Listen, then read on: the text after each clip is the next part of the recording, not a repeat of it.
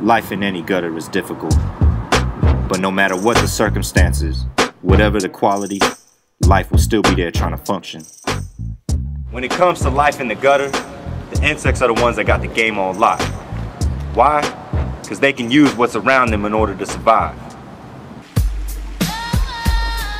To the right of me, you got lush natural green forests.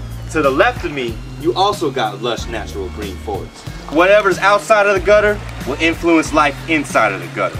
You got about 5 different species of trees out here and about 30 different species of plants. Now all those trees and plants are going to be taking their leaves and twigs and dropping them into this gutter, and they're going to start to decay. And the bugs are going to be the first ones to take advantage of that. Decaying plant material provides the food for herbivorous insects like these chironomids and these mayflies. And some bugs like this caddisfly larvae use bits and pieces of wood and sand to make a protective casing for themselves. And where there's herbivores, you'll surely find predators like this dragonfly and this toe biter, which always stay posted ready to snatch up another bug for a meal. And the gutter up here can support all these bugs because the water is clean. But not all gutters have clean water.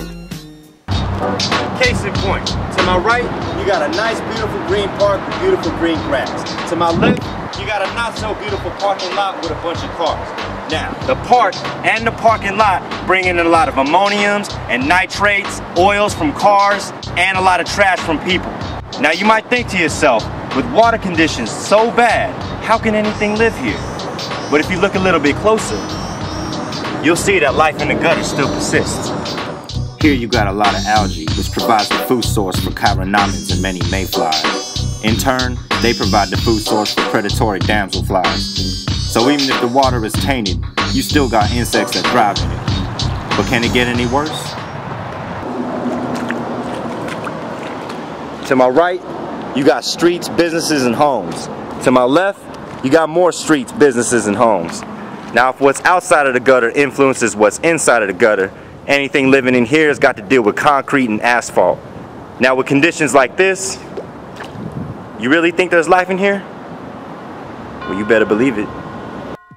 Chironomids, a lot of them. So many in fact that they present a buffet for insect predators like these dragonflies and these beetle larvae. Even though this gutter is trashy, you still got life that can deal with the dirt. So it's apparent that in any gutter, life exists. Even in something like this. But that's just because the insects that live here have learned to live in conditions tainted by people. Even in conditions as rancid as this, life still exists. As long as it still puts up with other people's